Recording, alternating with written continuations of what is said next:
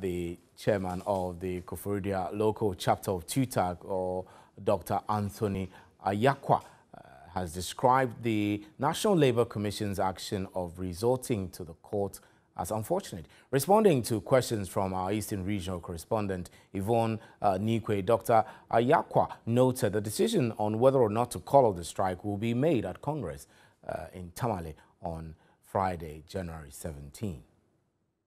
Officially received the order, the court order compelling TUTAG to go back to school.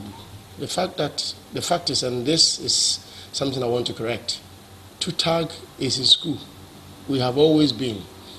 In the communication we put out, we said that out of the 12 duties we are supposed to perform, we took out teaching, invigilation, and marking of script.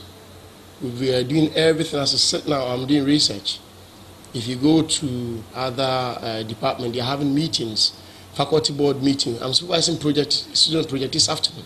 So we do more than that. So if you are compelling us to go back to school, it is not the case. The order is to compel us to rather resume the other parts that we have suspended.